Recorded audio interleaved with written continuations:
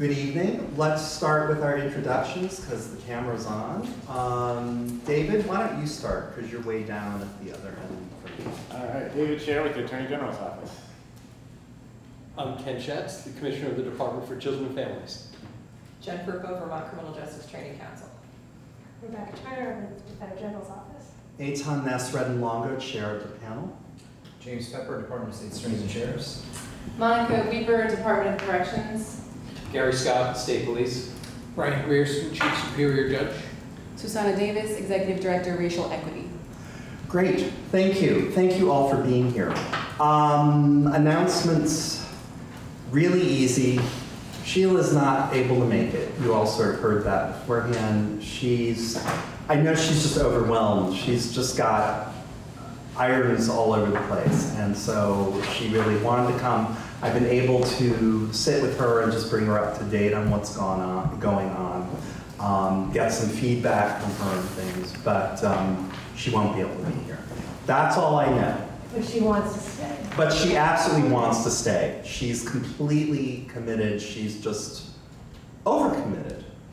So I just want to put that out there. But that's the only thing I have for an announcement. Anything else? Are there any subcommittees that she mentioned she wanted to work on? Yeah. That's all right. Maybe. I just don't want her. Yes. Included. She will be. Yeah. She will be. Okay. Right, okay. Make a note. Second announcement, Jess Brown is on her way a minute ago. Oh, good, okay. Good. Right, you all have the minutes from our last meeting, which David sent. A little after I sent out one of the billion things I seem to have sent this one.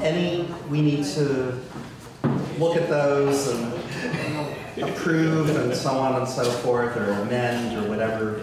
I'd make one correction. Okay.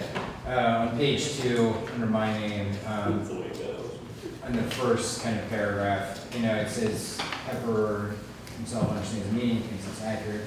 I wasn't intending to comment on the accuracy, just that, I went back and just kind of looked at my remarks, and I was just saying that it took me a long time to understand what is meant by the term white supremacy, and that if we're going to use it in the report, there should be some context.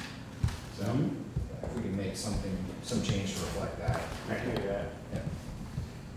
The one thing I had, and this is so professorial, is Captain Scott's first name is with 2 R's. I just noticed that, and I was going to say something. You didn't. So you know. Sorry, I appreciate that felt really petty, but anything else? You circled that on a paper. I did, actually. Anything else?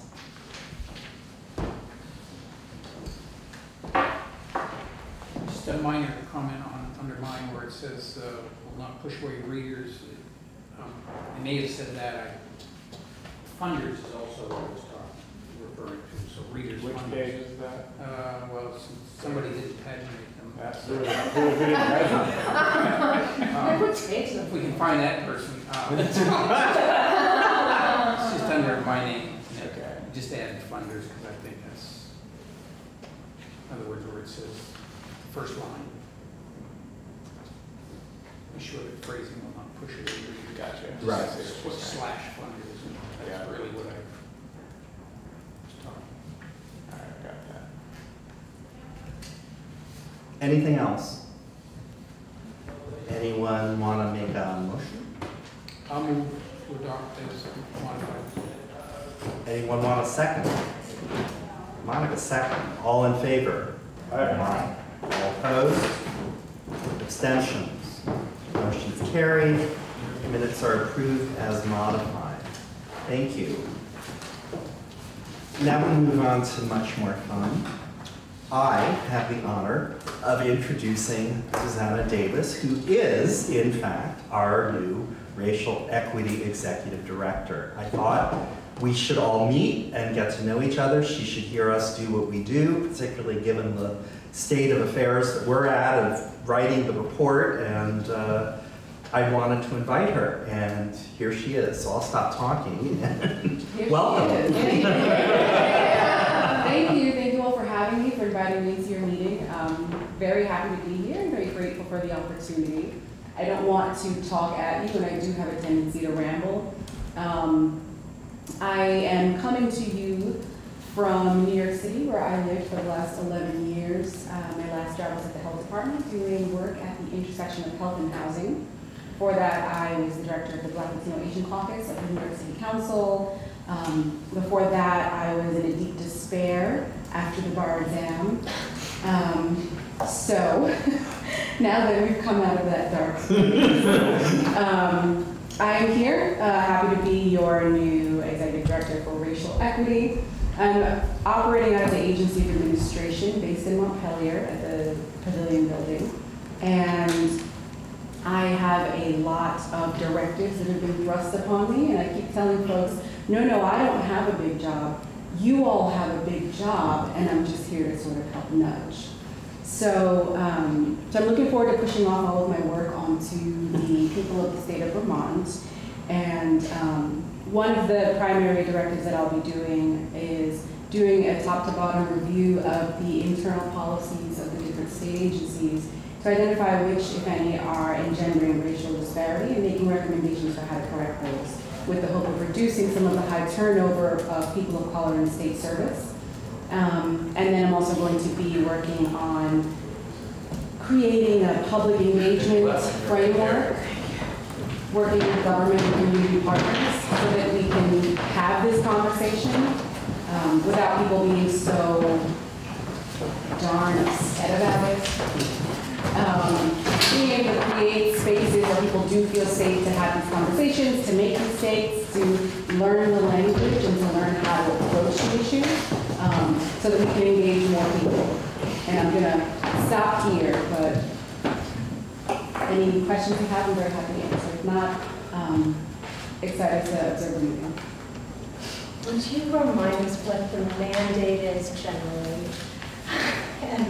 and how, I know there are other committee members and members part of this commission, I don't even know, is it a panel? Oh, yeah. And is there a set time to regularly meet? And really my questions are related to sort of understand and see where we have parallels and overlapping mandates. Yeah, absolutely. Thank you for raising that, because I forgot to mention there is, in the legislation that created my position, there was also an advisory panel that was created with appointees from different areas of government. It's a 5-member panel with a staggered term so that the roster is rotating, but not all at once. Members include Karen Richards, former HRC ED, Judge Waples, Stephanie Seguino, Clarence Davis, and Andrea Brett are the current members of the Racial Equity Advisory Panel. They do regularly meet. The next meeting, I believe, is open to the public and is going to be on the 20th of this month. I can send along the location information for anyone who's interested in joining. And that panel's directive, according to the legislation, is to serve in an advisory capacity to the person in my role. Because it's a new role and a new panel and new work, no one really knows what that means yet. So I say, given the existence of this panel and that newly formed one, it would really be wonderful if we could align objectives and see where we can work smarter, not harder, and work together where possible. We've had that conversation to some degree with Karen Richards, who's come and helped with our work. And she had, I don't know that we've dropped the ball exactly. I think everyone's just been very busy. And because she had said there should be some back and forth between the two bodies, and we just haven't gotten there quite yet. I think we were waiting for you to be hired. So now we need to move, yes. We're so excited to be involved. Thank you so much. You you know, I think too, in terms of fostering that exchange of information, as I know that we as a panel had expressed interest, and maybe these public meetings, if you have the agenda to share, and we could make sure that we share ours with That's you. true. Yeah. I mean, ideally, in an ideal world, you have someone with enough time to go, if it's relevant. I'm not sure what the agenda is, but it just seems appropriate. Yeah. Yeah, and I mean, I don't know how that panel is choosing to do it, but I'm assuming it's operating by Robert's rules, similar to this one, and all of that. So whatever the processes are, I'll absolutely be sure to suggest it to them, and hopefully we can have that real, I don't even know, I misstate a lot of idioms in English, so you're gonna have to forgive me, but a lot of that sort of cross-seeding between the panels. Right. Other questions? Comments or anything? You look like you have one. No? No, it's just my face. Okay. Okay, never. Questioning. I just want to get everybody. Great. All right. Next, then, I sent along proposals for inclusion in the panel's report. 4 pages, roughly, 3 and a bit, from Rebecca Turner. And then a few paragraphs from Ken Schatz and Karen Vastine. And I thought we should discuss those first, and then, bless you. And then we can start doing the subcommittee stuff. Which, never mind. So, do you want to talk about what you, yeah, you should, whichever one you want to do. I'll shorter, but Okay, sure. You want to? Go for it. No, that's true, because I'm going to try to put it from you. okay. So, as many of you recall from our last meeting, when we were going around and we had some conversation about juvenile justice issues, not having been really the subject of a lot of conversation here. And it is certainly within our charge. It's frankly why I'm a member of the panel. And I think it makes sense to both a kind of need that we should. Jennifer actually was really helpful too in making that point. So the idea was to put something in writing and I kept it pretty short. It looks like there's extra copies. Yeah, there are copies in the center. But you know, honestly, as many of you know, the Department of Children and Families is pretty challenged in terms of data. But I did want to start there to see what we had. And so what I referenced was getting some data from the Children and Family Council for Prevention Programs. But some of you may be familiar with that entity. It comes from the Federal Juvenile Justice and Delinquency Prevention Act. Each state has to have what's referred to as a state advisory group. In Vermont, it's called the Children's and Family Council for Prevention Programs. It's a group of people appointed by the governor who do a range of different activities, including granting out federal dollars. But one of the things they're required to do is measure compliance with the Juvenile Justice and Delinquency Prevention Act. One of the provisions of the act is looking at issues of racial disparity, particularly disproportionate minority contact. So they do some analysis every year, and so what I describe here is based on the most recent report, where that council did identify that we do have 2 particular areas of statistically significant racial disparity. Chittenden County, specifically in the areas of arrest and secure detention. And the second area is with respect to, it's more anecdotal, and so that's, we've had some communication with some of the organizations that work with New Americans, and they have described this concern about students of color being expelled from school, getting into trouble, and ending in places like Woodside. It's not, it was a bit of an education for me, I'll admit, because when I've certainly heard about the school to prison pipeline, but I've understood that to be more about sometimes schools, either through their teachers or school resource officers, identifying activities, charging youth with crimes that end up resulting in criminal prosecution. That's my understanding. That's not what's being described here. It's a little bit different, but still relevant in that it has more to do with expulsion. from school. And then, at least the concept as I understand it is young people with, honestly, perhaps too much time on their hands, getting into trouble and ending up in the juvenile justice or criminal justice system. So those are the areas that I would put forward as things we should put in the report as noteworthy that we should address. And I did include a little bit just to share with you what we're currently doing, because this has been identified. And so the Children and Family Council, as I mentioned, does have some grant-making capacity. And so to address these issues, they have provided a grant to the Association of Africans Living in Vermont and to specifically provide a mentoring program, skill development programs, an after-school recreation program, and on-site mental health practitioner. So that is already in place. But what I thought I would just put out there was an idea of where we could go in terms of addressing these issues. And that is, frankly, first of all, understanding more about what's been described about the high school to correctional system pipeline. Because again, it's anecdotal. I don't want to pretend that I know more than I do. But I think it's worth looking at to see if, in fact, there is data to support that concern, and if so, then of course we want to deal with it. But then with respect to the issues of arrest and secure detention, I think it is worthwhile, and we have begun having some conversations with, particularly in Chittenden County, with the State's Attorney's Office, the Public Defender's Office, and law enforcement to try to talk about how can we reduce disproportionate arrests and proposals for secure detention for youth of color. So we've definitely been engaged in those conversations, so I don't want to suggest we're starting from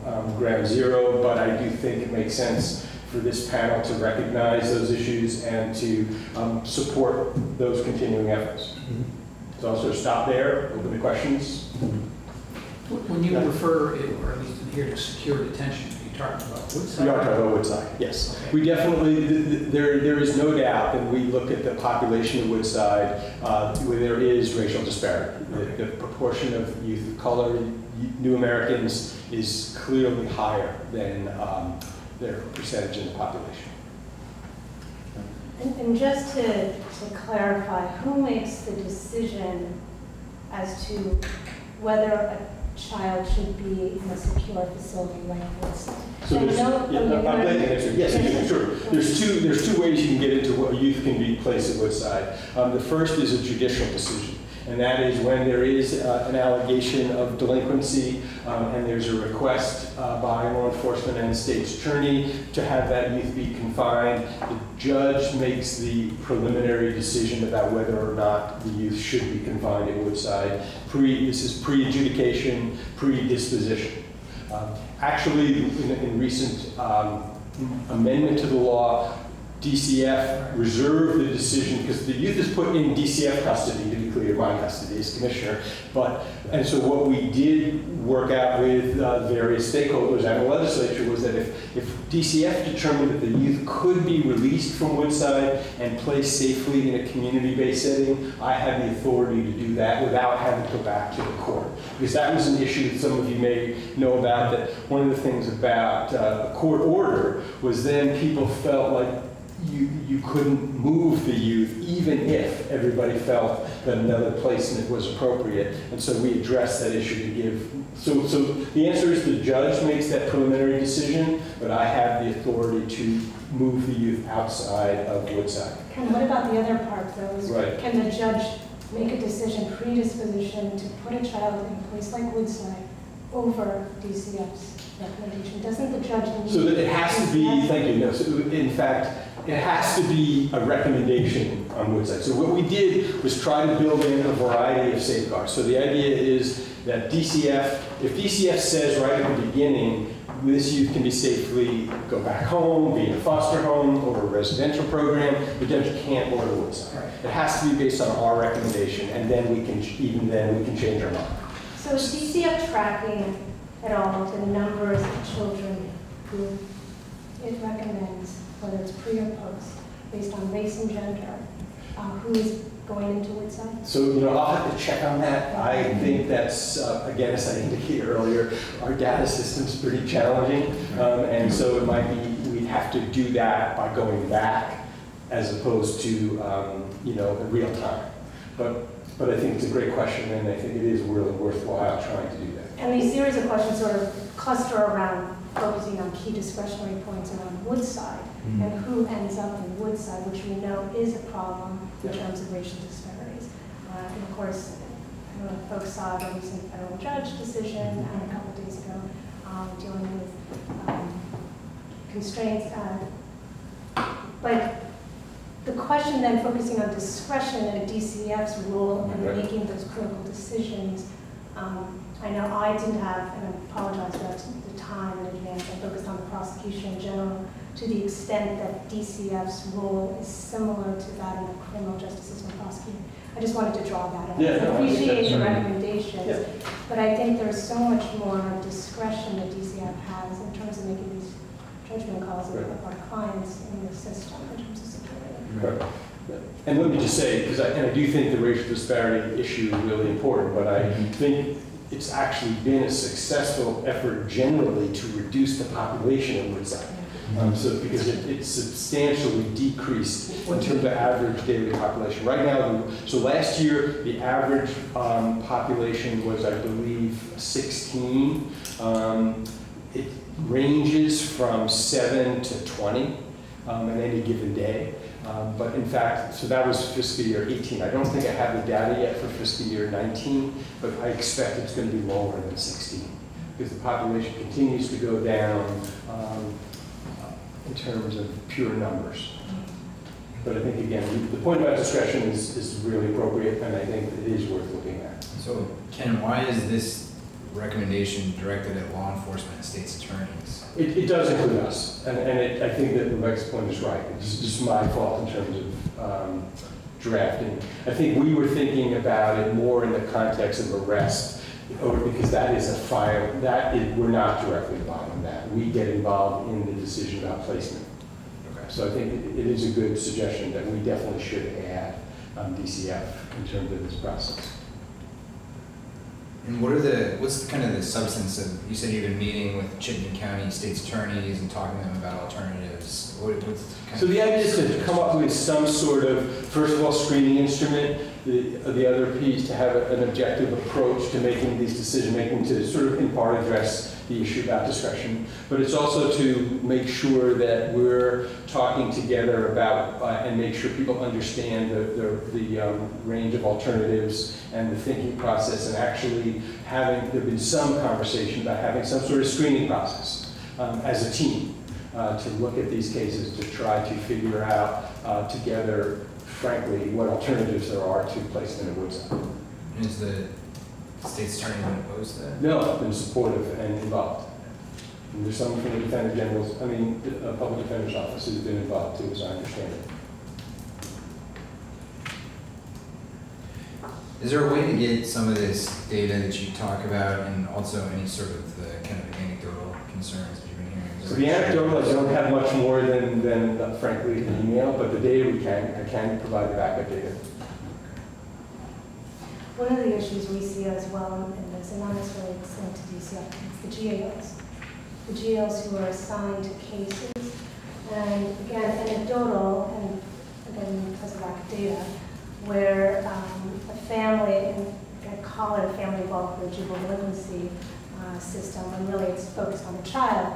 But in most instances, the GAL for the child is the parent, or the family member. Now, I understood that in Chittenden, when the child or the parents could not speak English, there was a default to not put the parent as a GAL, to revert to one of the GAL volunteers. There was also concern, for whatever other reason, whether it's a language barrier issue or for other reason, that a non-family member GAL was being assigned to children of color, usually matching up on a nationality front. And so the concern, of course, is that when you have a GAL who is so critical to providing insight, independent advice to the judge, right? GAL is is a member of the judiciary. And we layer on implicit bias concerns, and the child is someone of color, and the jail is someone who can't relate necessarily, right? Even just the racial history exposure. That our concern, again, no data, is can we track, are there different results based on racial matchup? Similar issues in terms of custody placements on a secure setting within a foster family. Are siblings of color being placed together in the same frequency as white siblings who are white? Are siblings or children of color being placed with foster families of color? Right? Is there some kind of disparity there? Again, it's looking at the data, thinking about looking for data that we haven't necessarily looked for. So we're so focused on Woodside, which there's so much to collect in just that context, but it's actually bigger. And I know to some extent it bleeds into the chins and child welfare system. I was just going to say, the issues about siblings is let me be clear, that's not a delinquency issue. That is a very legitimate question regarding the child welfare system. And so many of these children are in chins and have families involved. Although that was a recommendation I suggested, which is why don't we have the child welfare system at part of this mandate? Not that I want to increase it, but it seems to me that that's not immune to the problems we're seeing in these other areas. They're different, but they're still a problem. And if no one is focused on that area, I think that's okay.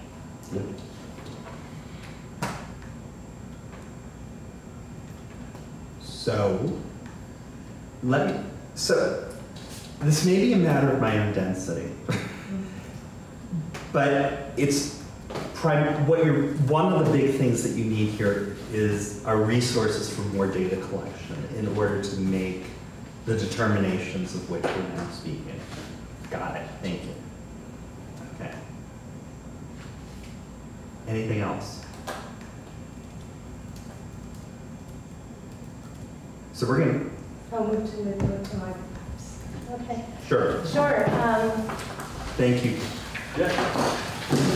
So I think to pull back a little bit, I sent this after my initial email. My initial email provided some thoughts as to, I don't know why I sent that email, but it was a question for this group, which was, I was going to give you feedback on that initial draft. It occurred to me that draft did a wonderful job capturing what we had talked about for all of these months. But what we had not yet decided was, is that where we want to just go and produce a report to give the legislature, hey, here's where we've been and what we've been doing, check-in, which is fine, seems fine, or maybe an and, are we trying to produce a report that addresses high discretion points of areas in our system where we would like to suggest to the legislature changes to it to reduce implicit racial bias, which was, if you think about it that way, I returned, and there was reference to the last meeting, Jess, where I charted out in a really kind of a detailed bulleted fashion all the various discretionary points from when someone gets into the system to leaving it, where there are calls being made by the various government actors that exacerbate the implicit bias going in. If we're going to focus on that, then it's sort of more of a, how should we approach this question? And then I threw out a lot of samples, reports. Yes, those were terrifying. They were terrifying, and I ran into David Scher a few days after, and I said, David, my intent was not to shut down and overwhelm.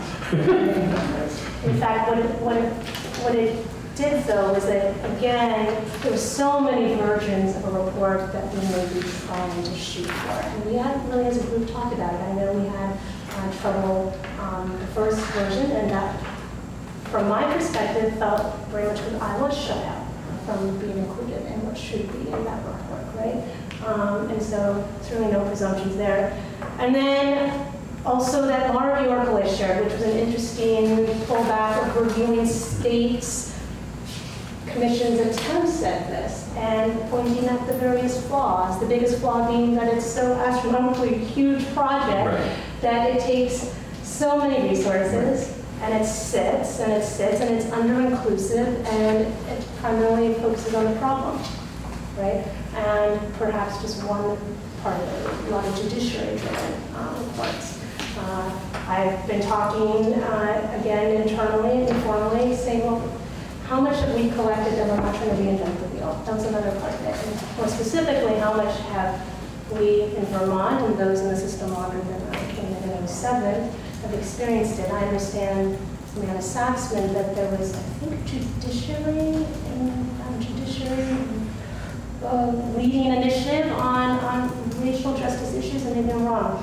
But she thought somewhere circa 2002 there was a report. There was. addressing. I read No it. one, we did, no one, I can't find, we can't find it.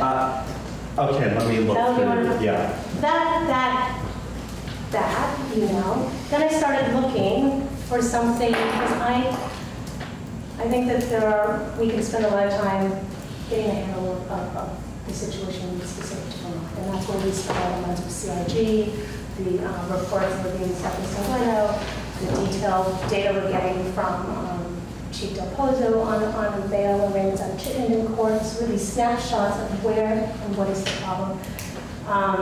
These reports from other states, Michigan, I forget what Ohio State did do it, Washington did an impressive job chronicling, right, how we got here, right, the history, right, of how we are here.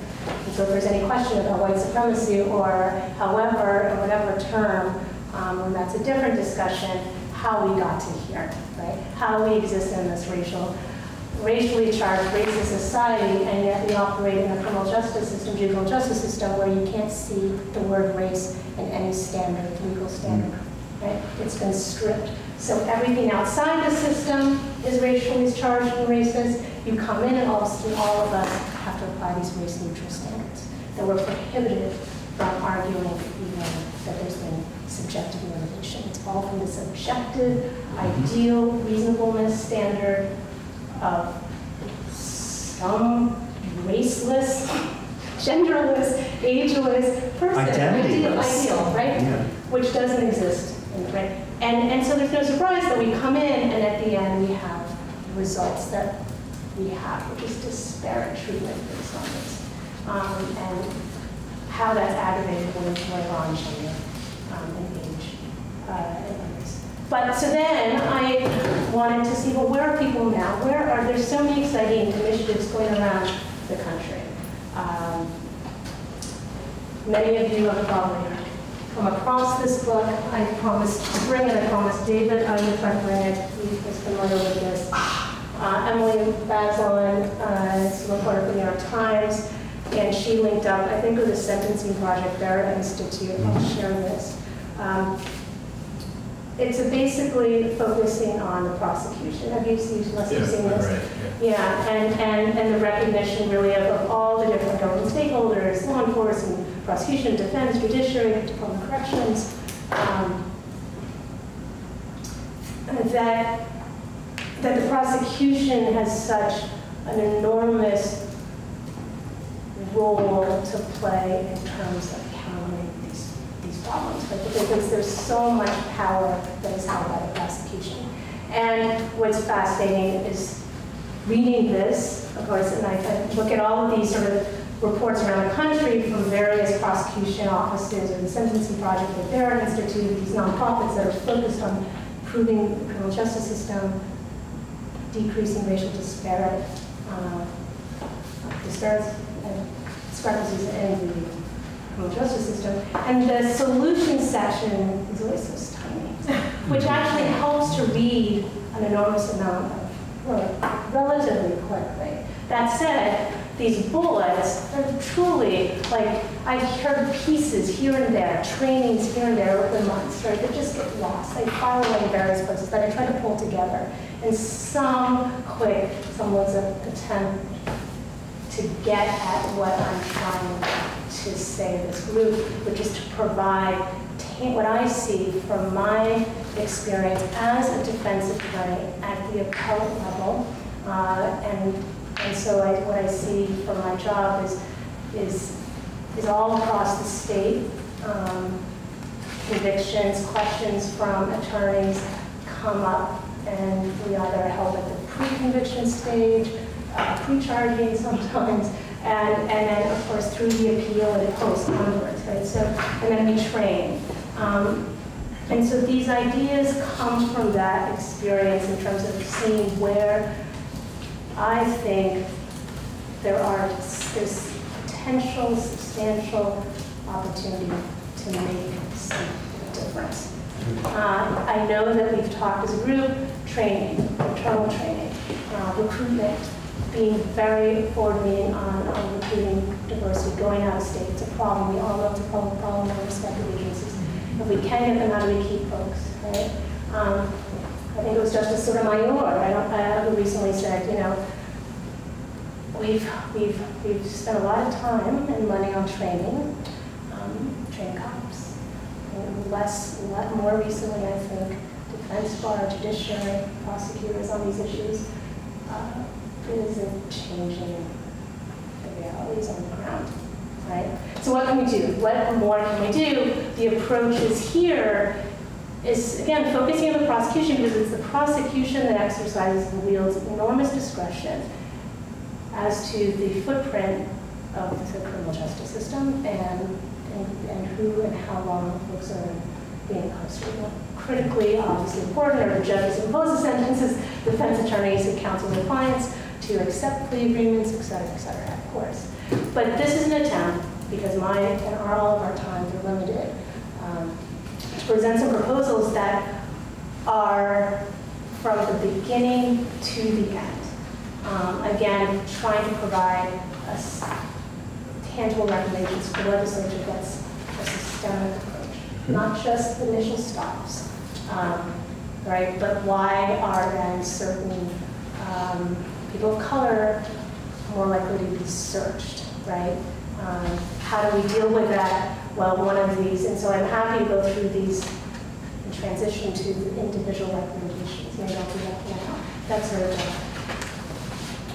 too long setup for this list. But Pepper, I point to you because this is taking on prosecution primarily, although a lot of this is incorporating law enforcement practices, necessarily when it involves the judiciary with imposing bail, et cetera. But please, when I get boring if I keep talking, but to chime in and add things. I know that on individual offices, there are certain prosecutors who are already there. Right? And look, I'm talking about the Philly prosecutor, Larry Kessler, who's really just internalizing certain ideas of how to do this. There are some here in the state. Now, rather than letting that go through sort of an electoral process and allowing states' attorneys to exercise their discretion, that doesn't change that, right? The separation of powers is still maintained. However, just like the legislature can set sentences, they can also establish circumstances. And so that's where we come to this. The other point is that these may seem completely crazy. Maybe to some of the attorneys in the room who've been practicing this sort of the reasonable suspicion standard forever and ever since 1965 with Terry, that we cannot even imagine a different reality than the reality there was one. Even with Terry, it was probable cause. Probable cause is a heightened standard before cops could stop someone with a warrant, temporarily detain and to frisk. If there was, well, reasonable suspicion to have probable cause before. But the point is that these are actually ideas that are being tried and put forward in other jurisdictions. So, first one, minimizing charging decisions impacted by racial bias. Right? The legislature certainly has the ability to lower sentences, to change practices. And so, again, the first one is just decriminalize, make it a law. The second pillar, I think, is self-explanatory.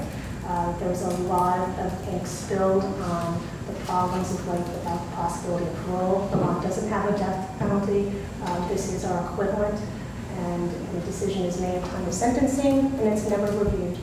And it's done. And these people are sitting and languishing in jail. Those two suggestions are sort of related to it, separated. There's a recommendation that the legislature established. I think I called it a commission after sentencing, Yeah. and so it sort of seems like it's after the fact, but it's related to this first bullet. The first bullet means, trying to set it up from before you even charge, make it a requirement that certain low-level offenses can't be charged, right? And I would not want that. Later on in the suggestion, which is related, is some kind of panel or commission that looks back after a conviction and sentence. They're often referenced as second look laws, where you set a certain amount of time and maybe other things before you look back and say, oh, should we reconsider that decision? Is justice in fact being served? And specifically in this racial justice panel, a review, maybe not even threshold requirements, but if subsequently we learned that there was an officer involved or other reasons to suspect there was some tainting of the investigation and prosecution involving racial bias, we go actively in to investigate. Again, these are common for the Innocence Project realm, but not so common in terms of just sort of standardizing regular review and check-ins. You can do that for lengthy sentences. You can do that for indefinite term probation, which indefinite is a nicer way of saying life. Probation, where people are ordered to be supervised forever and ever, and the laws do allow the judge to change that. In reality, a probationer is out there, and there's no longer an attorney to seek that additional modification. And so the person re-enters the system when they trip up on one of these numerous conditions. So again, look backs. Second big bullet, ensuring investigations and prosecutions are not tainted by racial bias. I read that after a sentence, and how is that different from the first one? But I think those are the details, and I think there it's getting at raising certain standards or making standards explicit where perhaps the law has slid or there's active litigation on this front. For instance, right now it is law since 1965, although it started Terry v. Ohio with frisks and developed even more to allowing temporary detentions. It started as an initial risk to temporary detentions based on reasonable suspicion. The suggestion here is to have the legislature set it. Obviously, the U.S. Supreme Court has set what the minimum requirement is under the Fourth Amendment of the U.S. Constitution. There's no reason why the legislature can't just set a higher standard. So set it to probable cause, which is not hugely different. Second bullet reflects some thinking. This is about what an officer and then later a prosecutor arguing to the judge when the defense attorneys filed a motion to suppress evidence for unlawful search and seizure. The prosecutor has to argue to the judge objective, specific, particularized indicia to justify suspicion of a crime, right? Under a certain quantum of evidence, whether it's reasonable suspicion or probable cause. Here we see, and Zullo was a case that we talked about earlier as a commission, and that was in the civil context. And there, the question is, and in other cases, can the prosecutor use, while the officers thought and saw and observed, indicia of nervousness, flight, or in this neighborhood, certain travel patterns? Well, we know as defense attorneys and judges and prosecutors that it's a pretty low bar, that basically if a prosecutor can point to, and this evidence so supports, something to support the hunch, right? Whether it's nervousness, regardless, of whether or not nervousness can be explained for innocent reasons, right? Or as I point out, proxies for racial bias. That doesn't come into play. It's seen again in that, again, the neutral, race-neutral standards. And so those are often ways that we bypass those checks, where racially tainted investigations and prosecution should stop there and suppression motions granted. The standards don't allow it and they slip by, right? So why not have a rule from the legislature? In fact, I heard the House Judiciary earlier this session after Zula came down be briefed on the holdings of Zula by their legislative council. And one of the questions from the members was, well, can't we just legislate that certain factors can't be considered if this is such a problem? And I think one was, yes, sure, you're the legislator, right? So I put that goes into the bullet. I'm gonna move faster. I just wanted to say, if we're gonna go through the No, whole you're right, thing. you're right. Let me lump them. The second, the next part is, I'm gonna skip the new document this way. Second page, sentencing factors.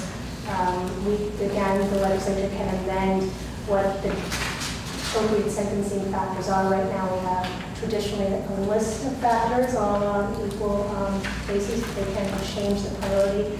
Anytime we're going to move faster. Guidelines that can be proposed, right?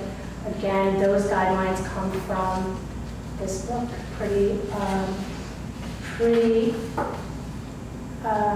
from this book. So it's not just Rebecca Turner coming up with some wacky ideas, but vetted through various other organizations that she worked with. It's not just the journals here. The last one I just want to show you, which I thought was interesting. And this is sort of legislation that passed through Connecticut this past session. Signed by the governor, well, going into effect July. So in Vermont, we have the data collection laws relating to law enforcement and stops, right? This one is focused on prosecution. This one is requiring all of these subparts, the prosecutorial offices to share and then report. I love this idea, again, because there should be transparency and accountability. And we can also see where there are problems. And like Ken talked about, knowing the problems existed and people's side and being able to aggressively go after it, that's great. We don't have an infinite number of resources, so we need to prioritize. So I thought that was extraordinarily useful. That's a piece that was, I reached out to Vermont ACLU to see if they could reach out to the Connecticut ACLU. I understand that the Connecticut ACLU chapter was very active in this to find out how this came about. What did it look like before? How did they get there? How did they go so long in one session? So it's amazing. And how are they dealing with the financial resources to accommodate all that work that's required to. Okay, that's all. Thank you. Questions, comments? I wanted to ask you all how to proceed at this moment, because what I was perceiving is that Ken and Rebecca gave us some stuff to put into the draft. And do you want to vote on that? I mean, discuss that, because that was my feeling, was I'd say, we're going to put this in, and we vote on it, and if we're putting it in, then it becomes something for the grist for the next step of the process, which is the subcommittees sort of making this exactly what people want and winnowing it perhaps down a little bit. I don't mean, that sounds so horrible, Rebecca. You've done such a lot of work, and I don't mean to say it that way. Well, it's my one voice, but getting it so that it fits. Right. Because I was in touch with both Senators White and Ballot, because I just know them, and was asking about the report, and everybody, I mean, the first thing they both looked at me and said was brevity, and I was, okay. And that, when I first got your first email, and I was looking at those reports, one of which is 180 pages and the other one's 40, and I went, okay, maybe they want smaller than that. And I'm mindful of that as well, that we have to somehow keep this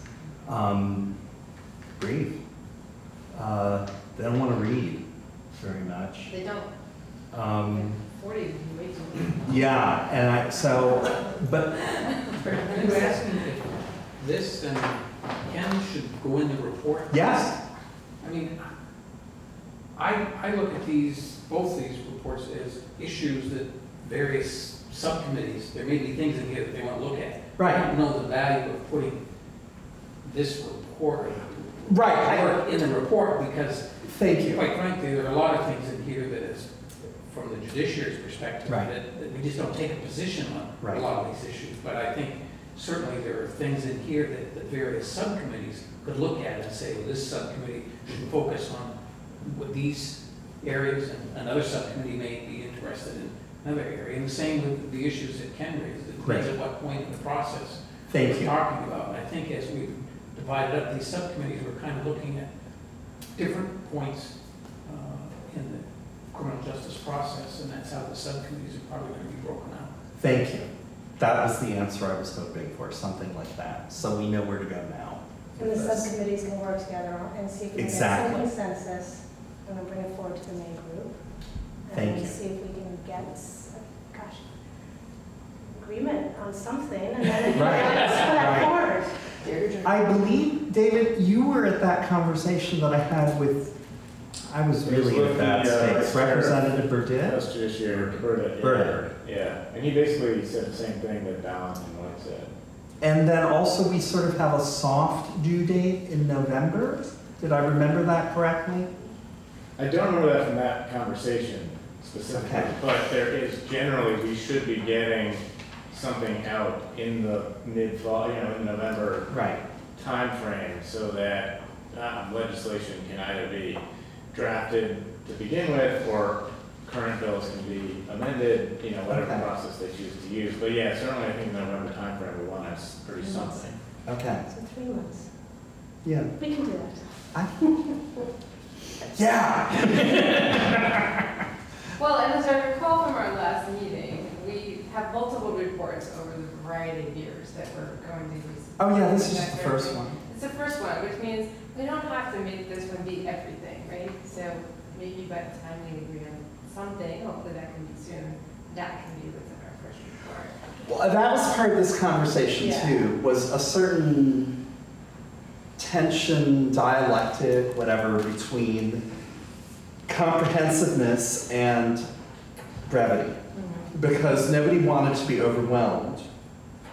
But they really wanted to know, broadly, systemically, where we needed to move. Hey, Tom, just to be clear, they're not necessarily mutually exclusive. I'm sorry? They're not mutually exclusive, comprehensive and brevity. I would. You could have bulleted points on every of it, of 7 minutes. Certainly, I was simply putting forth what was related to me. Oh, I'm sorry. My mother says I have no sense of humor. I get all like, but no, you're right. And it was a weird conversation because it was like, please tell us everything, but not too much. And I was sort of going, okay, and wasn't quite sure how to take that back and what to do with that. But anyway, I think that Brian just put it out there in a really good way. Let's just put the subcommittees together. Let's just do that. Does that seem like a good? Thank you for. All right. We have on this piece of paper, and I'll put this up. Everybody wants to be on data.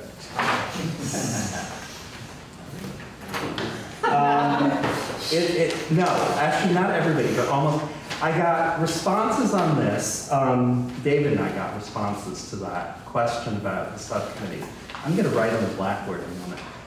From Brian, Gary, Jeff, Chief Don, Jennifer, David, and Monica.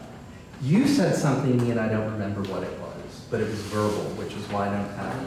I think I sent an email to David. You did okay. send, yeah, it's in here somewhere.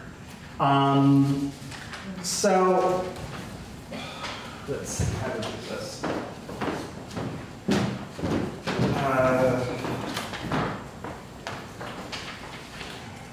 I'm going to put up what people have decided for where they want to, what their focus would be. I can be flexible. I put data because Rick said I should be on data, but Rick's not sitting here. No, he's not. Let's see what it looks like. Sorry? We can see what it looks like, and then maybe we can. Rick on data. Oh no, I'm Rick's designee now. You got one, y'all are stuck with me.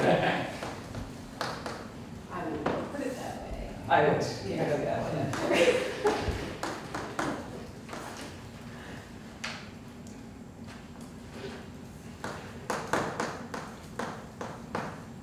I apologize for my handwriting.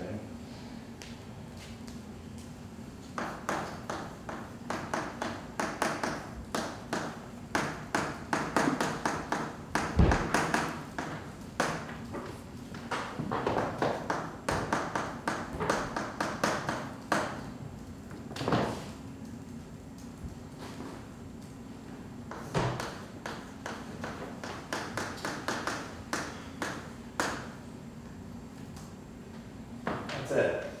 I didn't know there was a corrections. This is. I think I should be on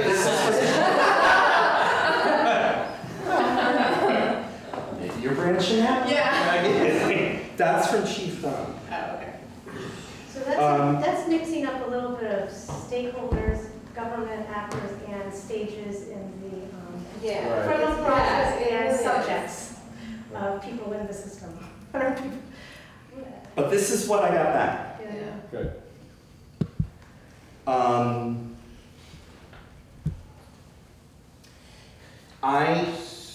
Yeah, go ahead. I don't know what anyone else thinks, but I think pretrial monitoring detention to really go into arraignment, and then you could have a separate category for sentencing, which I think is a whole separate subject, name of corrections. Yeah, I don't know, I mean, honestly, I don't even know what that means. I mean, that's huge. What corrections, like, Well, I mean, I know what it means, but in this context, like, what it specifically within corrections is there? My other thought while you're writing is that it seems to me that the data thing is like the thread that goes through all of them, and like each subcommittee maybe should have its own conversation about data versus having a separate subcommittee that just talks about data. Yeah? It's all. I mean, that's a suggestion I'm making, you know, but. Same with children, I would say. Well, I was going to mention this, I'm not sure if this is what you're thinking about, I apologize, but the issue is you can look at children as an age group and a cat, but on the other hand, it's pretrial and detention arguably affects both children and adults. And I don't know what's the better way to do it, because I'm open to it being either way, that you could just focus on the issue of youth, separate from the adult population, but it is some of the same issues. But there is a different system, which is the reason I thought that it makes sense to separate out the population. Yeah. But I mean, I'm flexible about that, whatever the group wants to do. And we're turning to, we've had this report early on, and this seems to be divided based on prosecution. That's more like the sequential intercept model, right? The first stop all the way through, corrections and then even into reentry. And all the different points along that sequential intercept where bias may come into play. is it an oversimplification to say that there's the beginning of the process and there's the end of the process? Well, that's what we're talking about. And then, sequential intercept. your interests fall into The beginning and the end. yeah. You we could have two right now, or just say beginning and end. I mean, if we're looking for a simple process now for a report that we want to sort of get going, and then it can be broken as we move this. I like that. So should we just do that? Yeah. And that captures a lot of Oh, well. It's exciting. this is all I wanted. Yeah. Shut up. That fancy classroom. Yeah. Okay. But it's useful to have that up there too, so we can break it down.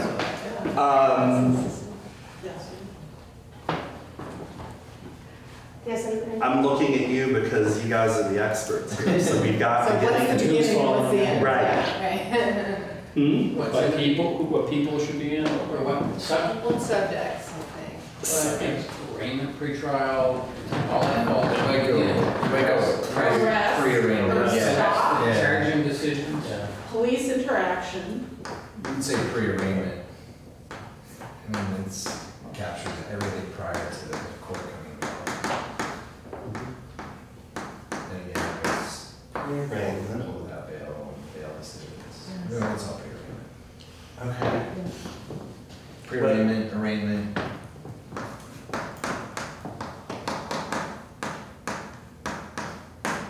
Okay. Is that like, Pre-trial. just basically through sentencing, is that where you would end that at the beginning? So Pre-arraignment would maybe, be- I've oversimplified it. Maybe if you take what happens before arraignment, that will involve arrests and charging decisions. And once those decisions are made or whatever options are available, then you get into arraignment, then you're really talking about detention, you're talking about issues Okay. around arraignment. pre-trial. So pre-arraignment, so maybe there's three, pre-arraignment, Arraignment, arraignment through trial? yeah, and then And then sentencing. sentencing and anything that would come after Right. sentencing. That's where the post-review comes in of some fashion, some of the things. So I need to put sentencing on here, right? Sentencing would be the end. Yeah, I would say. Yeah. Yeah. Sentencing and maybe re-entry. I think we're saying instead of beginning and end, we're talking about beginning, middle, and end. So then you've got your three, you've got Fine. pre-arraignment, End. and then arraignment is the middle group, and then end, so that becomes number two, and then the end, no, keep sentencing, that's gonna be number three. No, I was just gonna put middle here. Okay. Right. Middle instance. And I'm just moving this.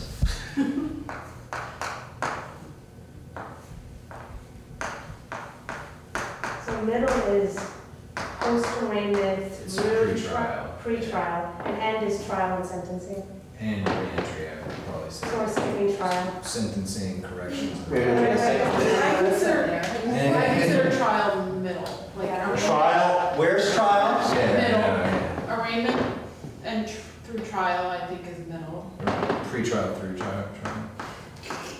Good. Arraignment. Arraignment, pre-trial, trial. Arraignment and pre-trial is all one. I like the re-entry idea in the Yeah. end, Good. Yeah. because that's a huge, giant ball of mess. Great entry. Should we try to do this for the juvenile delinquency side? And just see what we would consider beginning? What the parallels are. What the parallels are? There's nothing wrong with that. Yeah. Similar. So it's similar, I mean, I think that you do have the, pre-arraignment, pre-trial. I think that, and you, I mean, every piece of that is still involved in the juvenile justice system. I will say, I'll put a pitch for keeping the potential for a subcommittee. I'm going to pitch for keeping the juvenile subcommittee separate, not because you can't put it into that model, but honestly, I think kids will get lost. Yeah. Because the numbers are so much smaller, the offenses are so frankly good too that they're not nearly as serious at this point. So I'm going to pitch for, even though the model is sort of similar, to keep the population looking at it separately. Okay. So is middle including arraignment? I'm sorry, to be a little bit, where's the line? Yeah, so that Middle was, should be pre-trial and trial. All right, got it. So, yeah. But When you say discretionary- pre-trial, what do you mean? Pre-trial is like alternative justice, detention. Isn't that a lot, isn't a lot of that happening In before this- arraignment? in this sheet- I mean, ideally it is. I agree with you. I Yeah. think that's where those decisions come in, because you haven't allowed the court to. Right, to me, Yeah. beginning is anything that happens before someone is court involved. So like a lot of those pretrial diversion, Tamarack decisions, ideally should be happening before you're making someone go in front of the judge. Either they're not, or they're pre-arrangement. Or they could be post. They can But be. it's charging, So- it's the charging decision, you're right. What did you say? Initiation or prosecution? That's it. I think it's, yeah, I think it's part of the charging decision, and to me, that should be pre-arrangement. It's beginning. Yeah. So there's like a transition. It starts with police involvement, which leads to prosecution involvement. They make their decisions to the extent they can without anyone else involved. And then the next step, 2, would be an arraignment, where now it's prosecutors, judges, and defense attorneys. That should cover you from arraignment through either trial or plea. There's almost more issues involving plea agreements than there are the actual trials. And then when we get to the end, it would be sentencing, which now involves corrections, and reentry obviously involves.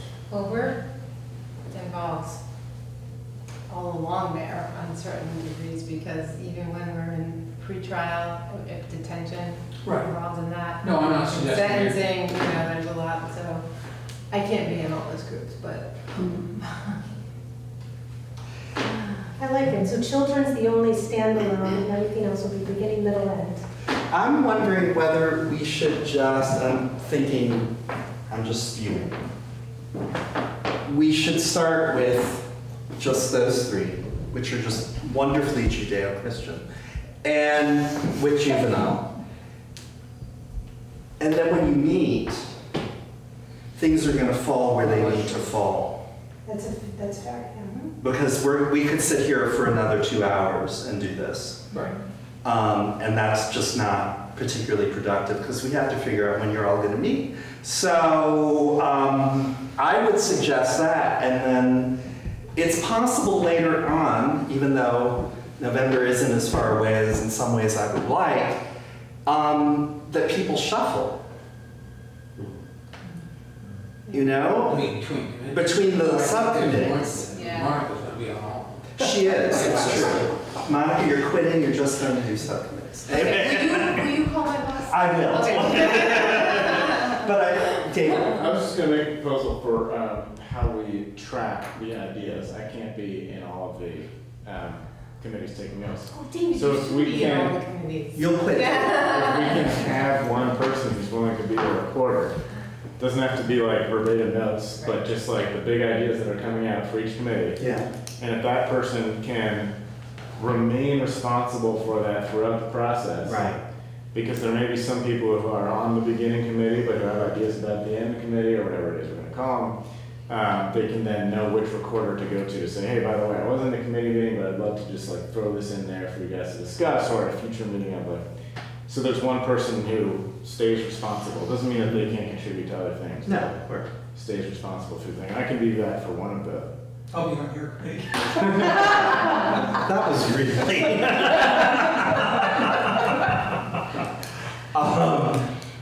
Yeah, and then forward them to me, and I'll be the clearinghouse for all of it. So if November is an end goal, to produce some, see where we can get to find consensus I think, forward on, yeah, leaving us October for the. yeah, that's what we're looking at. Draft by November, mid-November, that would be enough to get us over the hump. Yeah, I mean, I think as early as possible, I think that would be okay. And then a final product in December will still give you time to Mhm. put it into legislation, don't you agree? They can just put a bill number on some, Right. they can just have a like empty vessel pretty much. Yeah, they have all these deadlines that aren't real. Right, I because know, if that's they what I really get. wanna You should do- treat them with respect. Yes. There are other mechanisms, they could attach it to something Yeah. else, they could put in a. I just don't want to Still, I like that. We don't care Number. much I about don't it. think use that as a target. I do too.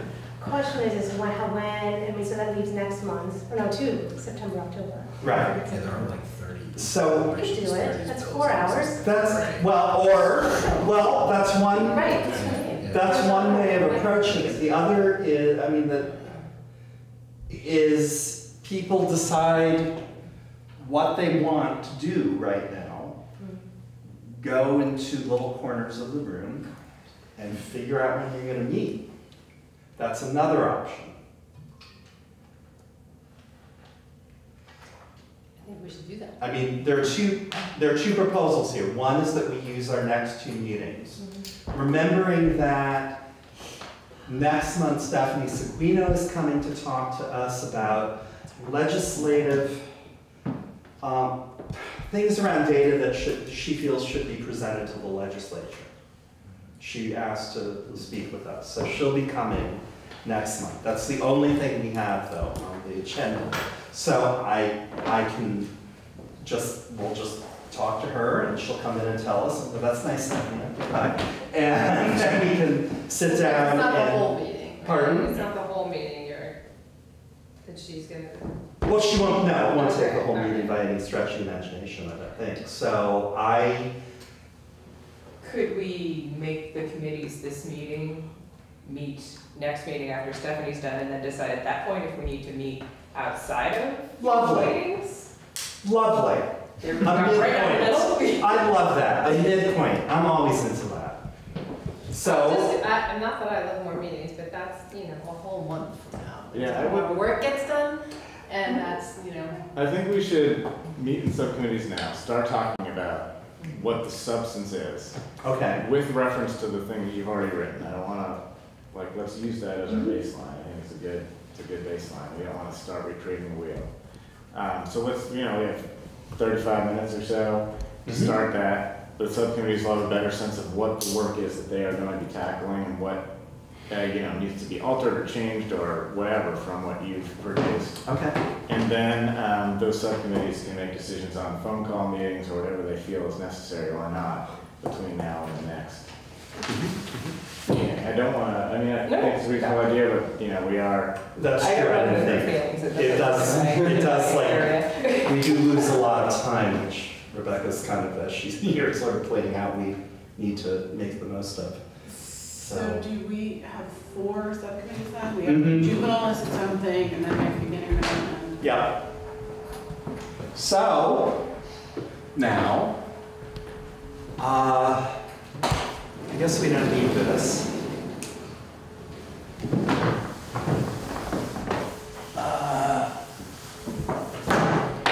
All right. That is pretty.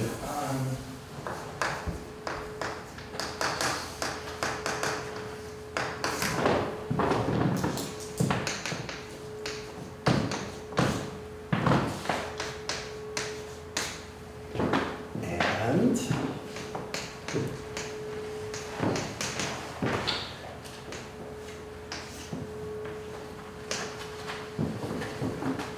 who wants to be where? I know where you want to be. Although I like Monica's idea, though, that we should do something different. okay.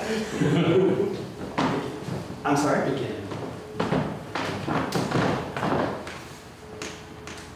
believe I will also be at the end. For now. I expect I will be in the middle and beyond. Yeah.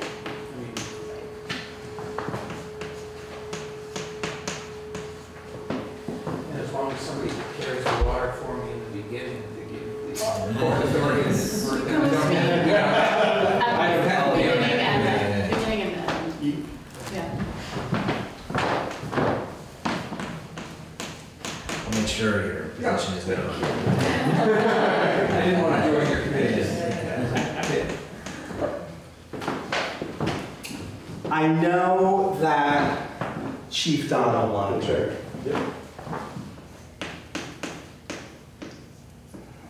I'll let him know he's been I know, waiting. I do too, right?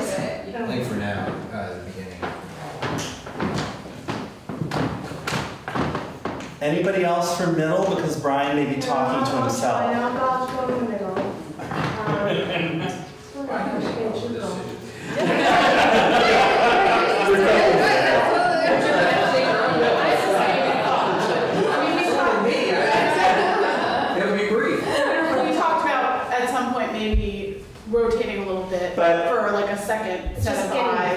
right, so. But let's No. just, yeah. I'm with you, but we're Because just sitting there I would like to thinking, rotate on all four, actually. I'm No, sure. I would. No, Because the thunder chicken wasn't interesting. but I think we should start with this, All right. Why don't you be and then, since I'm not too, you be You on want to? the middle. I think we're fine. I think there needs to be a recorder who's always Yeah. responsible for one committee. Doesn't mean that recorder can't also say things to other reporters, but that'll just keep some system in place for gathering all the great ideas that are It's on, going to I need to choose wrong. I just. I will be the reporter for my ends committee. I'll be David Hopping. where are you? The There you are. ends, the ends. That means reporter. So let me know, Okay, looking at good, this and because- thinking about it for a second, stepping back, are we spreading ourselves too thin? That is, would it, and I'm sort of including even the juvenile section, should we prioritize? I mean, looking at these committees and frankly, how few people there are on each one, would we be better off just picking two and prioritizing? I see. Because I'm It's just. kind of like what I was I'm trying to make earlier. I'm sorry? This is like, I was trying to say. Yeah, okay. earlier. I mean, I'm just- Yeah. I'm, you know, just, I want to put it, I don't know. There's value to covering the whole territory, I get that, don't get me wrong. And But I'm just thinking, if we really want to do something by November, would it make more sense? Well, along those same lines that we mentioned earlier, I mean, this committee isn't ending anywhere. That's right. It's continuing, so maybe we ought to focus in on the beginning, you know, the pre-trial and up to arraignment, and focus in on that. Knowing This- that the beginning will probably get the chance of legislation Yeah. going being produced. So we're not spreading out even our proposals too broad. I mean, we're focusing in on the beginning of the process and then later on. I like that idea too, the only. This is staying as a whole, you're saying, rather than a subcommittee? I'm asking, I didn't know if that's I just meant eliminating after arraignment okay. until the end and focus in on what happens at your level Basically, and the choice. prosecutors. And then the first step, where the court is involved, is arraignment and bail. And then we stop the process That's there a lot. for now. That is a lot, That's a ton. So just the Yeah. beginning of it all. Yeah, but it touches on all the decisions that are made, yeah. including detention, which involves. Yeah, Yeah. that's right. Yeah. And Ken will factor in the juvenile. Yeah, and then in that context, we can do a little bit. Talk about I appreciate that. And Yes. Alternative Yeah, exactly. programs at the beginning of the process. so, But still, okay. take a picture. I think, yeah, I think it's a good idea, and it actually captures a lot. It also makes sense as an initial report to the Right. legislature. Yes. We're gonna begin at the beginning, Yes. which there's a huge amount of, but. I love that. Right. So, shall I We vote? write back up what I had written before and erase? No, I think we can do it differently. I think we do it as one group. Well, Or should we do law enforcement interaction, charging decision by prosecutor, Oh, okay. alternative Okay. justice? so, yeah, I We think couldn't do it as one. That's. We have more perspectives, more input, and Yeah, I like that. we're gonna end up having to I vote like your on the idea. report anyway, and if we're all arguing with each other at the beginning, we'll save a lot of time at the end. Okay. What am I writing? What am I doing now? Basically, We're gonna do beginning, everything at the beginning. Up to, including arraignment, Okay, and then we're all in for a penny. Arraignment being like pre-trial charging decisions. It'll encompass You know, pre-trial probable services. cause determination, or Right. charging whether or not the trial is over. and detention. I mean, people are saying things, are we asking you, Tom, to make that into a list at the beginning? Like, Okay. so what, everything that should be, everything we consider the beginning. Don't you feel like this is all what am I doing? I want to do it because Rebecca's taking a So photograph. to some extent, Rebecca, this So, other email may be a Yeah. good jumping off point, because I think Rebecca did a good job. Can I help you, Tom? you certainly can. Let's creep No, out. Or did you take a picture of this? I did, erase it. Or we could shoot it up. We can just shit it up. And then, All right, so for now, can we nice middle and end, Yes. and we're just gonna figure out what we need to address. We'll leave that up there, because we're gonna have parallels, right? Oh, look at all this. There's tons of charts. All right, so, okay, I'm gonna erase these right up to you. Okay. And, so, what do people consider to be part of the beginning? I mean, I think it starts with the police interaction. Yeah.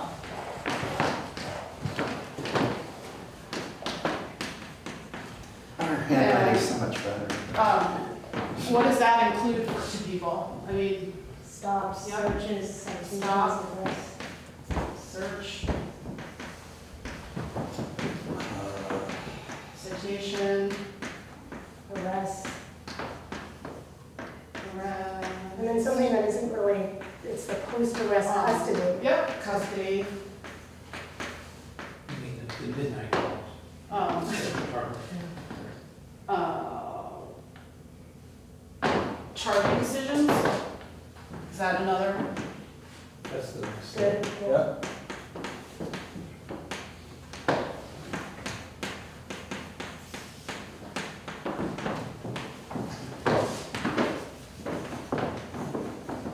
You said diversion decisions, I don't know if that's charging. Diversion, I would say generally like alternatives to prosecution, yeah? Good.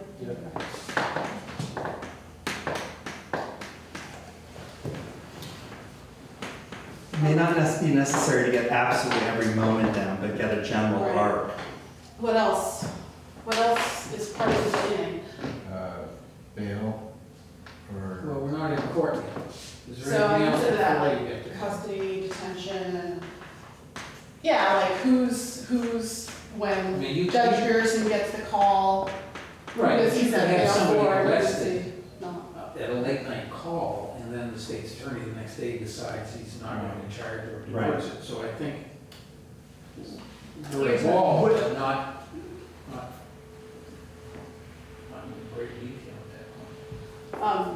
And we've got a good little list up here, but, so what are the parallels? I mean, the same things, same issues with regard to police interaction, right? Yes, Um, and, I mean, I think all of those things you listed apply to juveniles. I don't think Yeah. there's any, at least my take on it, there's really no difference. I What would, the role of the social worker, DCF, in terms of the police get involved, but then the police will refer to somebody. So that's only when there's the custody, detention, bail category. Right. So there is a new player in there that's not necessarily identified. But it's not a separate step, that's how I look at it. But it's, oh, but maybe that's where the school comes in. Hmm. This I don't incorporate issue the of school pipeline. yeah, no, yeah. pipeline, so. I had the same thought as you. I was looking back at Rebecca's email that she sent the other day that sort of summarized a previous longer list she had written. Is there anything else, if you look at that email, is there anything else that you listed that people think would go into the beginning section?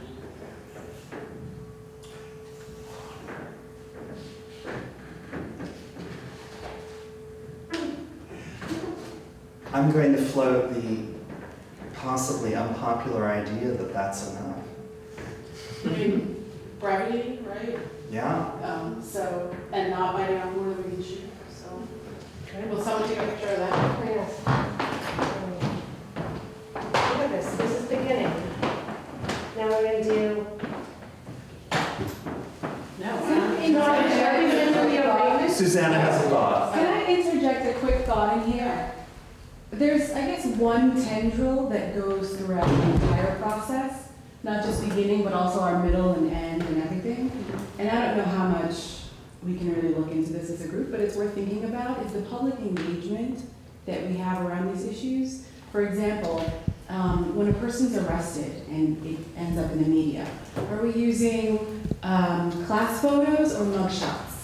Are we discussing suspects as belligerent or as emotionally disturbed? And a lot of times those things tend to cut across race lines. So maybe the way that we engage the public and the media around these issues changes in the beginning stages, which often impacts the public and potential jurors' opinions at the later stages. Might be considered. I know that's an entirely different and huge ball of wax, but Certainly captures the complaining process that you've been working on, right? Too. Okay. Super broader than that, but. I mean, I'm not looking for an answer, just kind of Right. throw them out there. And also, just so we don't forget, sorry, the other thread that I think we should be asking ourselves at each stage, beginning, middle, and like with each topic, is what data do we need? Oh, What right. data are we gonna recommend we should be collecting? Should we write that down? So, okay. So do what? I like the public statement idea, let me just say, I do appreciate, I mean, I think it's relevant to the pre-court involvement because sometimes DCFs and really the state police, we do have a practice of sometimes issuing public statements. And I think it's a good question to look at. The press releases. Right. Yeah. And I like Rebecca's notion, Rebecca's thought on the complaint, because why is this person complaining Right. or contacting law enforcement about what this person is doing? Is it because they're bashing down their mailbox with a baseball bat, or is it because they're walking down the street and they're suspicious? Or So now, how is this a subcommittee? We possibly threw out the idea of. We threw out the subcommittee, so we're now meeting as a whole group about all of this? Okay. Just wanted to know where we were going. I still think there's a way and there's a model that breaks down all of these into intercept points that we could take them and still put them, a few of them together and at least talk about them separately instead of together. There's just Okay. looking online, trying to share with Pepper and see how to screen is better. I'm trying to get the room here to figure out what is going to work for everybody to get this written. Should we go, we had one other thing we wanted to try to focus on, right? That was the chart, the arraignment. I think the custody detention bail kind of, that was my understanding, capturing that point. Well, I think that was more, that custody detention bail was more the late night call. Yeah, Right. this is pre-arraignment. And do we wanna, And as we look at this, maybe we start with this. All right. And see how far we get. If we get through it, then go to the next step. But I think if we try to do too much. I feel like arraignment is on the cusp of beginning and middle. And Yeah. I've been thinking about beginning as everything literally pre-walking in, like, pre-going in front of a judge. Although, like, if you are held in custody after you've been arrested, you're gonna go in front of a judge the next day. But I've just been thinking about beginning as everything before you actually go into a courtroom. Mhm. No, I think you're right, there's a lot to chew. There I'm is, just and there's seeing what we can come involvement up by with. everybody. Because you get the call. just like- Yes, there's. Could somebody encapsulate what we're doing? Because I'm like really confused right now. What this is every discretion point. Yes. Right, so I think the idea would be to look at each discretion point and look at how implicit bias might creep in, and how we either Okay. capture data around it, or try and just deal with it outright. Because Okay, or Right, any recommendations about what things that we think could change around that intercept point. So are each one of these,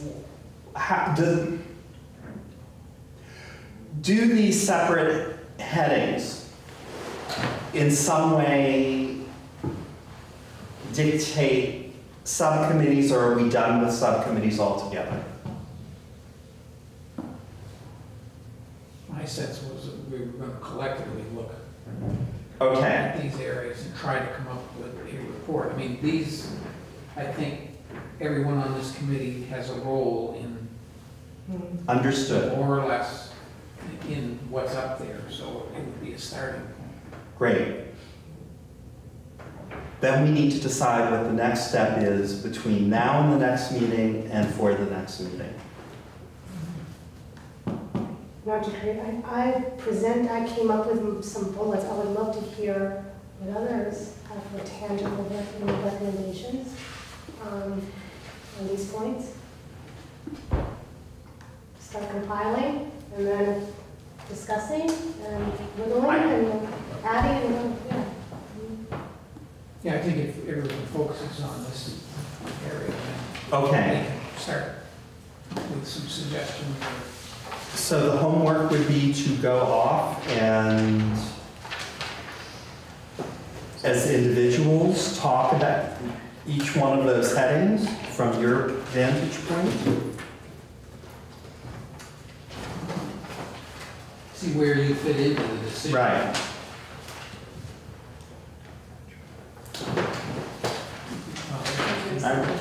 Here, why don't you just give it to me? Gary, you're taking it. Put into, email. I'm sorry? I'll send her an email with this also. So I know Ree's taking a picture, which is great, but for folks who don't have a picture, you'll get this. Okay. Yes. And a lot of these are bullet points, actually. See, so all you have to do is this. They do? Yeah. Okay. The other thing Is that? oh, sorry. No, go ahead. I was looking back at your draft. I mean, I think. Which is really, I'm hoping not my voice, but yeah. It is your compilation. Right. And I think one thing I'm thinking just as we go forward, some of what you wrote, I think it is good as like an overview, and then I think we can fit this in, sort of, all right, these are some of the principles I'll spend time talking about, and then we focused in, and this comes underneath that, and these are some of the specific thoughts we came up with, and are informed by a lot of the discussions we had around discretion and data collection and all the other stuff we spent a long time talking about. Okay. If that makes sense to folks, as a way to envision how to construct this moving forward. Well, because it gives them the comprehensiveness that they were looking for around, what have you guys been doing for the last decade? Right. And obviously, all of this is what the legislature's been talking about for the last 2 years, and will continue to talk about. So we're gonna go off and everybody's gonna go from, David's gonna send this out to everybody. And I guess we're gonna put, another round of bullet points together that intersect or interface with the draft as it exists at the moment?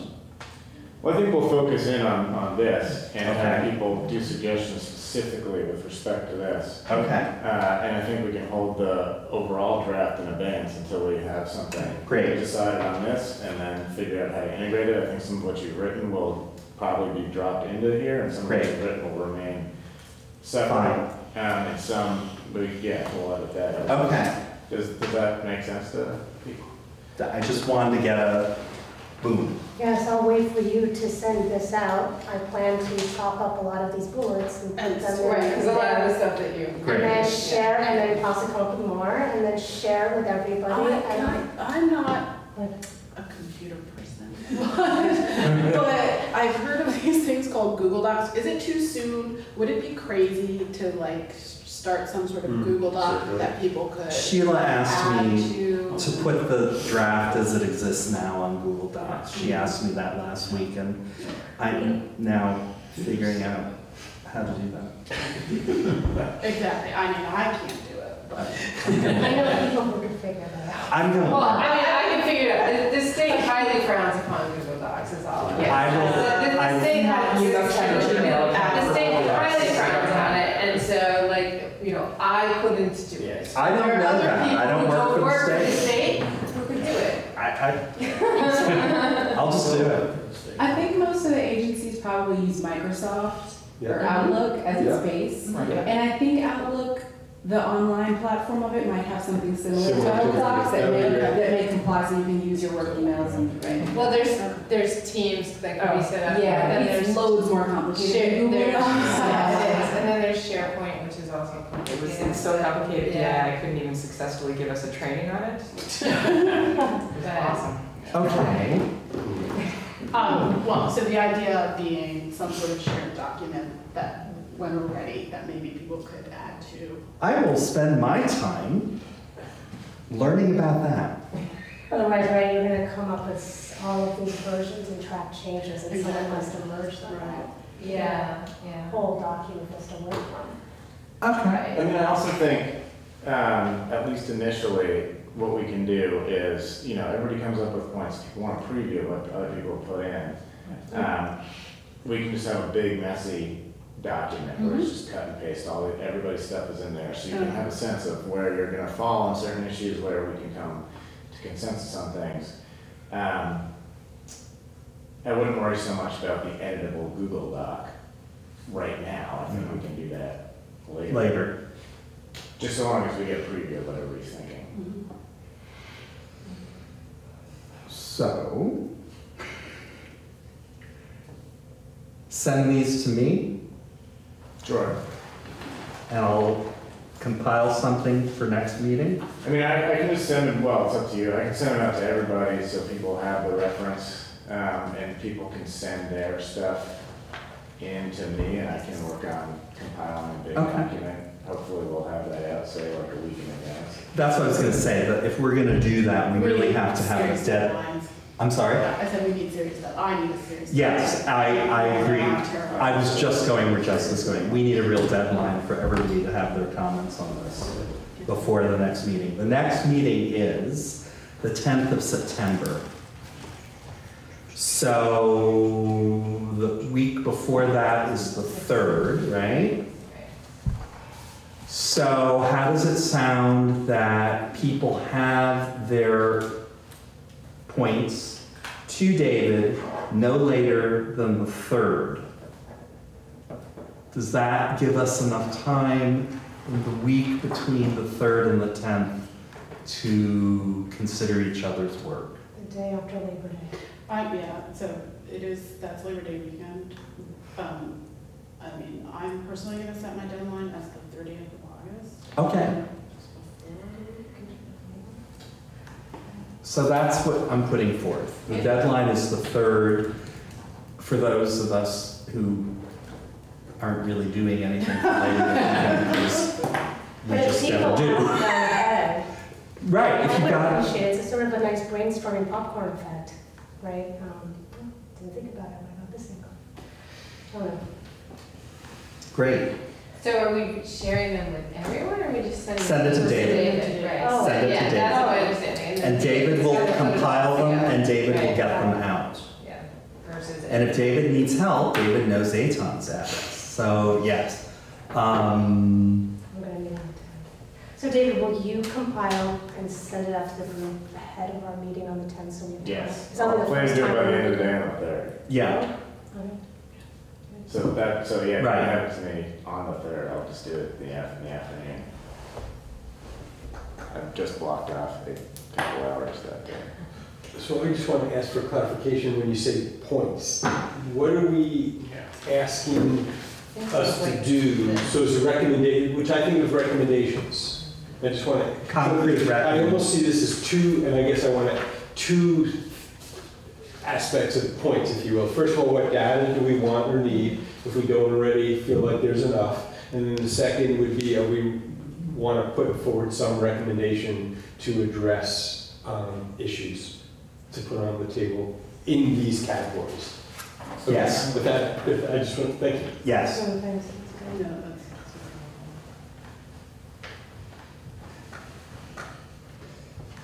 Are we all clear on that then? Oh, we did? Just to follow the statute, it should be recommendations to address systemic racial disparities, just to put a fine point on it. Is there something on data separately in the statute? I don't remember that. I don't know. Make the There's- recommendations. Yeah. Somehow, reference. There is like whether to expand law enforcement race data collection There you go. practices. So we could. Go on with that.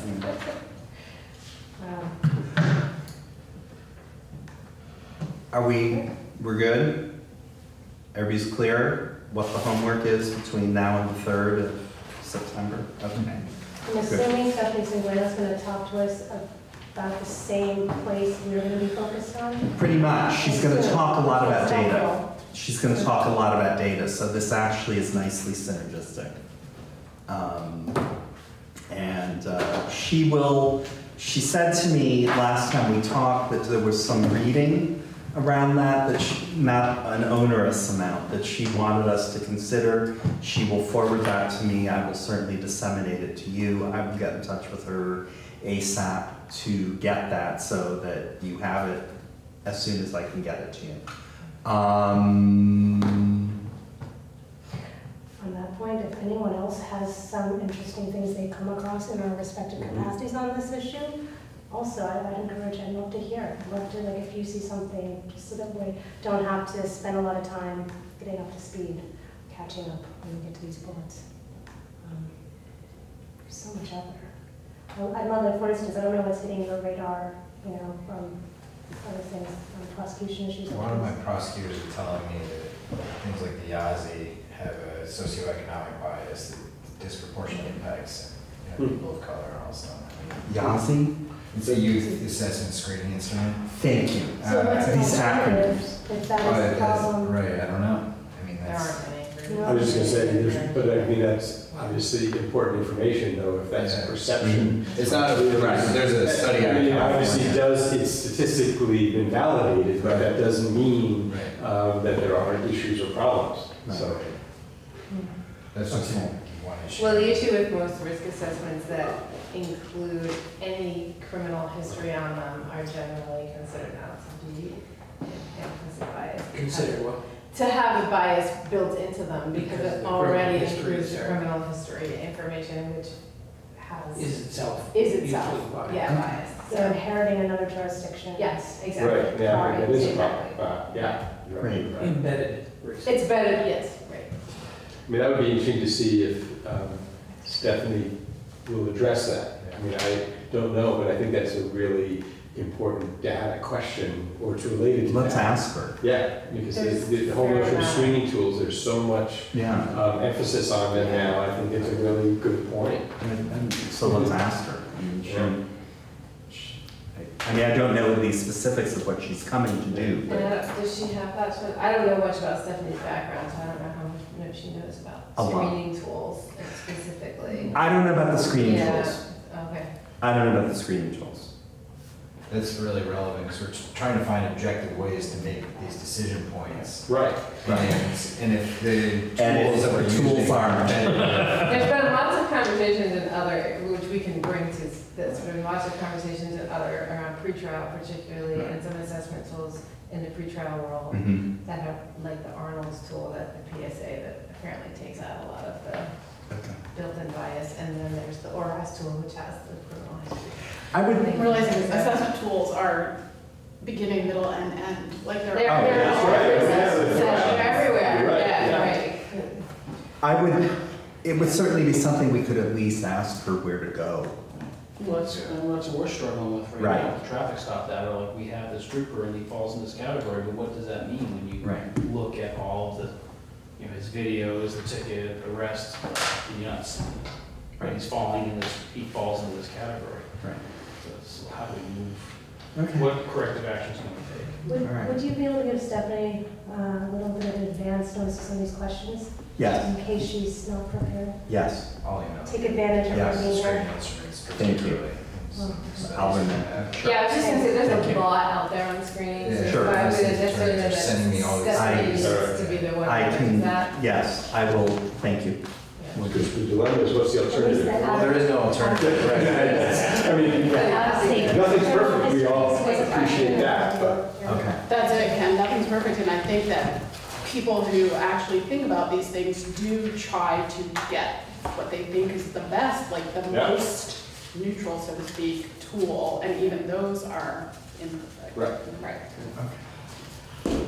All right, well, anything else before I do chair things? Okay. In the 6 minutes we have left, there's obviously not much public commentary. Don't think there's any new business because I think we just did it.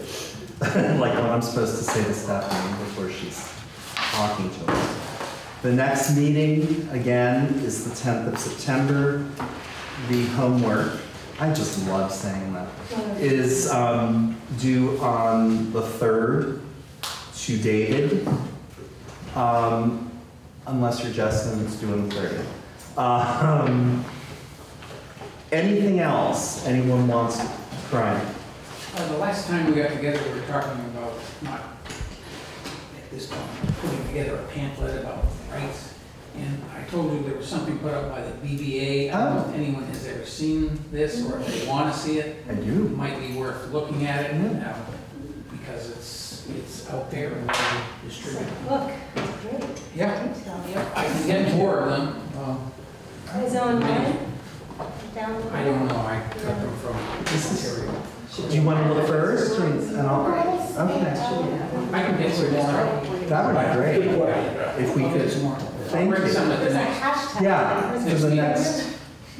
There's a hashtag on the cover, it must have just been. I love this. Like 2019. Yeah, this is great. I don't know Okay. how long they've been doing it. Go for it. How would you? Let me not get, I have to. All right.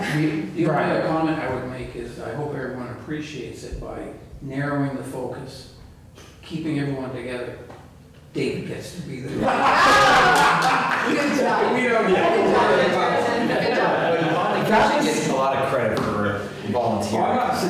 that was That's fine, both, I don't need any credit. that was both diabolical and brilliant. It worked. It worked, really.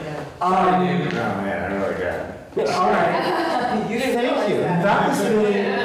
That was really kind of hair raising, and I don't have much, but that was really great. I mean, it was very organic. I had a few moments where I was like, what in hell is going on? But there it was. We actually came up with something as a group that worked really well. Everybody satisfied, at least for the moment? Yes. Anyone want to make a motion to, yeah. Wow, that happened really fast. All in favor? Aye. All opposed? I'll shoot you. Okay.